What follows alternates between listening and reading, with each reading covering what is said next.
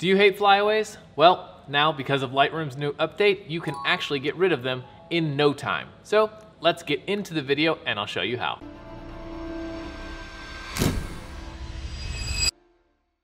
My name is Will, welcome back to the channel. Today I'm going to show you the quickest way to get rid of hair flyaways really fast and easy without much fuss, mess, trying to figure it out. Just a little tweaks here and there, but overall super easy. So let's dive into Lightroom and get started. Here's a photo I took the other day, and as you can see, we have some flyaways here.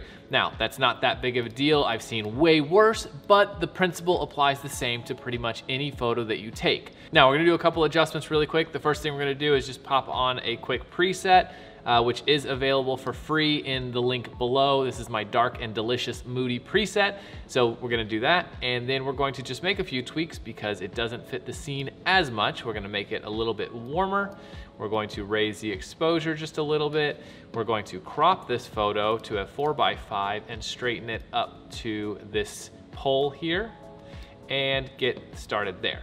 Now, I'm not going to apply any AI adjustment masks because when you use generative fill or generative remove in Lightroom, you have to then update the masks and it's a pain in the butt. So whenever you do generative removes or anything like that, always do them before you do any AI masks. That means select people, select subjects, select background, select sky, any of those, do your generative removes first.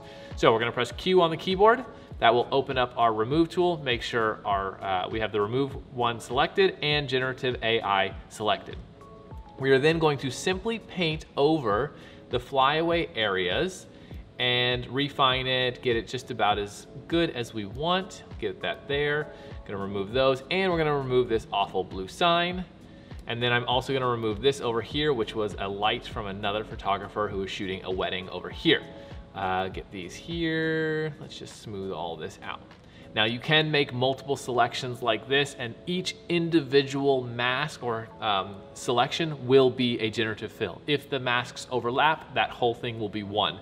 So this will be one on this side, one here, and one here, 3 total. Once we have it all selected, press apply and let it do its thing. Now with generative remove, remember you do have to have Wi-Fi.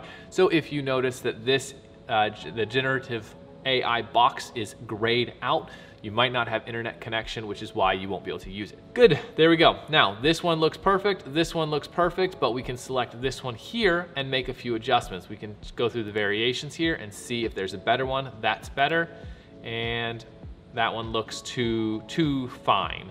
So we're gonna use number 2, and there we have it. We have perfect flyaways all gone. Here's before, here's after. I mean, that was pretty freaking awesome.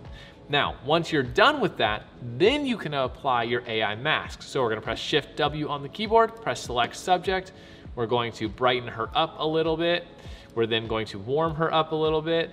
We are also going to apply my skin, eye, teeth masks, AI, which softens the skin, brightens the eyes, and whitens the teeth. There's no teeth in this image, so you'll notice the little triangle here. We can delete that. Then we're gonna apply a little linear gradient here, darken her down, and voila.